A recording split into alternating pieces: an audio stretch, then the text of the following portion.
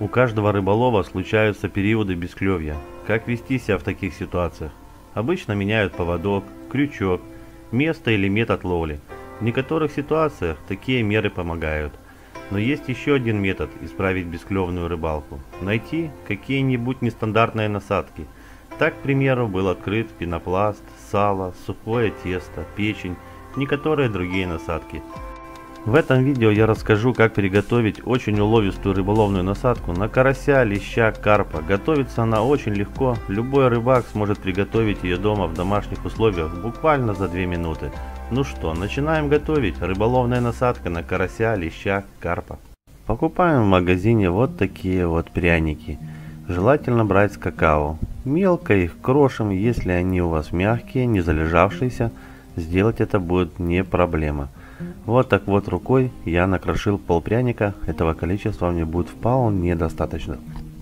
Еще раз рукой проверяю, чтобы не было никаких комочков, нам надо, чтобы получилась однородная масса.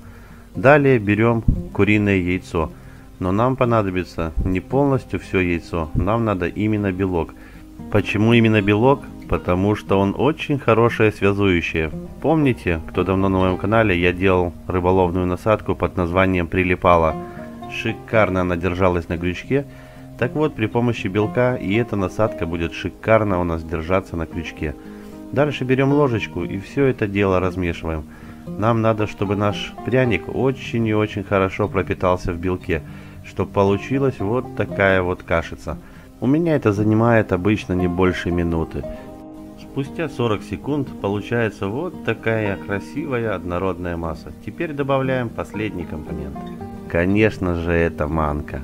Многие рыболовы не очень любят добавлять манку и предпочитают муку, так что кто относится к этому числу, берите муку и добавляйте в нашу получившуюся насадку. Я же добавляю манку.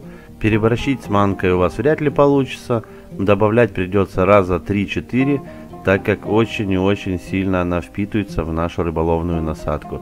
Рукой легче, конечно, ее размять. Вначале можно попробовать это сделать ложкой, но когда насадка становится уже более твердой, берем ее в руку и начинаем разминать.